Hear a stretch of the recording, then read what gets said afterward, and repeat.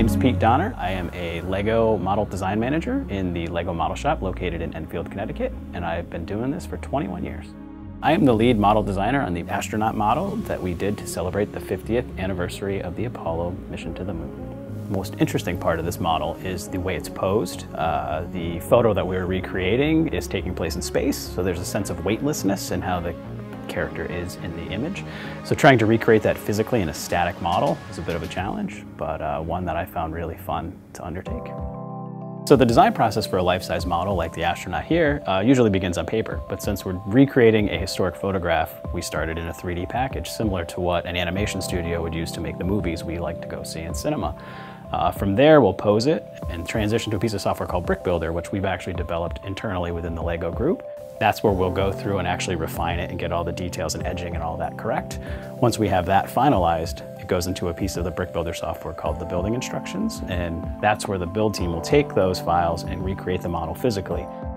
After NASA approved the idea, we go into the high-level design where we get the details right, we make sure the suit is the right suit and it's matching what they want it to do, and we have a little bit of a sparring session back and forth between the design team here, myself, and designers within NASA. So this model is full of all kinds of really fun details. One that really stands out for me is if you look at the astronaut's boots, they're covered in moon dust. And to do that, we did what's called dithering, which is taking a few different colors and kind of pushing them up and fading it to the primary color of the suit, which is white. Some of the other details that this model has is he has an air regulator pack on the front. He also has little hose connectors. Those were a real challenge because they're circles, and LEGO by its nature wants to be square. So that was a fun challenge to try to recreate. One other really nice detail in this model is it has a recreation of the reflection that you can see in the photograph. And that was a bit of a challenge. It's not something we do a lot. It was a fun undertaking that I think really paid off in the end. The challenges that I found most difficult were, again, getting a posture that read as though it was weightless.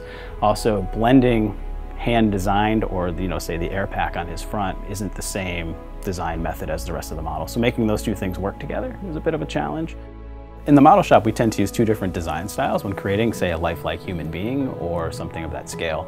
The first one is just taking basic bricks and stacking them and arranging them in a way that you create the shape. So if you're trying to do a ball, you would do radiating rings that'll go around a 3D shape, and that's how you get a ball. We also use what's called hand design, and that's where you'll take the specialty elements that you see in the sets you can buy in store. So roof bricks, we call them, or bow bricks, and you'll use those to create very intentional shapes. Say if you're trying to make a true circle, which you can actually see on the astronaut's hose connectors on his chest.